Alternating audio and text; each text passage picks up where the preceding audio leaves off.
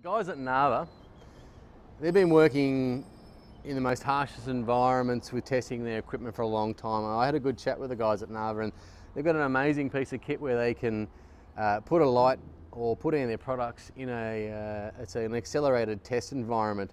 It's essentially like giving it something like 10 years worth of torture to see how it stacks up. So with the trailer lights that provide us, it's a really simple installation kit. There's no connections required, it's all plug and play. All the connectors are super watertight at the same time. The lighting is designed to be on the back of a trailer in a saltwater environment, just be doused and doused and doused. Submerged, they work fine, no worries whatsoever. Commonly people put joins in the trailer just after the lights.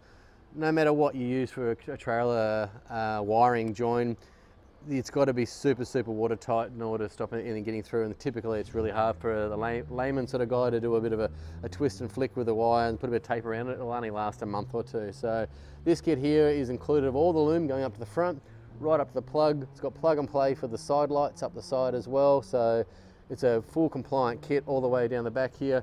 And on the right hand side it's even got a registration plate tail light on it as well, so light up the rego plate. So nice job to the guys at NARVA. It's certainly going to make it easy for all of us to check a set of lights on the trailer, that's for sure.